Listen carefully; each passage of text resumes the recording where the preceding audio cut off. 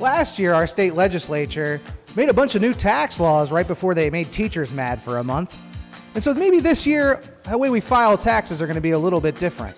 And I don't know anything about CPAs other than I've been to Pennsylvania before, so I came downtown to meet with a real tax professional to tell me what I need to do differently this year. Let's find out. Well, a couple of things happened. So both for businesses and for individuals, we have one flat income tax rate, 5%. We used to have 3, 4, 5, 6%, but now it's 5. Okay. No matter how much income is taxable, it's 5. So they changed the tax brackets? They eliminated the brackets and just made one rate. Okay, so they made the bracket a lot easier. Yes. Like the NCAA does for Duke every year. Yes, indeed. In the end, are we going to get more money out of that as a state or less money? So the actual estimates are that we'll get a little less money out of that. But that was done to encourage both individuals and businesses to come to Kentucky.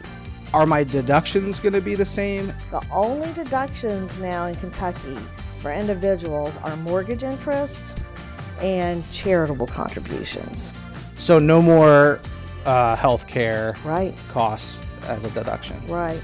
Honestly, Ken, I think that's going to hurt our seniors. Right. The other thing that the General Assembly did is up until 2018, people who were retired could exclude from their taxable income $41,110 per person, and they reduced that to $31,110. So they reduced it by $10,000. So they're going to have $10,000 of retirement income that's taxable. That automatically, if I could do the math, which is questionable, 10,000 times 5% would be maybe $500. 5%. That would be, thank you. And then they don't get to deduct their health care insurance premiums and maybe their actual health care expenses. And that could be a big deal for people. I'm in peak physical condition according to my doctor, so it's not a big deal to me. But most other people that are seeing a doctor, that's a big change. What kind of changes do we see in terms of sales tax? We saw lots of wild and hairy sales tax changes. See, you have to be mostly barbers?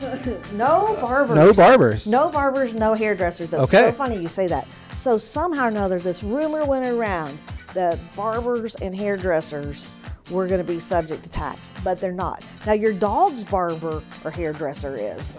Okay? Pet grooming is. Pet grooming is. Human grooming is not. That's right. The General Assembly tried, but I don't know how successful they were, to pick services where people were already filing sales tax returns, so it wouldn't be that much harder for them to add this particular service. So it was easiest. It was supposed to be. So since the government is shut down, does that mean I don't have to pay my taxes? Well, that's not how it works. Even though the government shut down, the promise is for most of those folks, when they come back, they'll get their pay, albeit belatedly.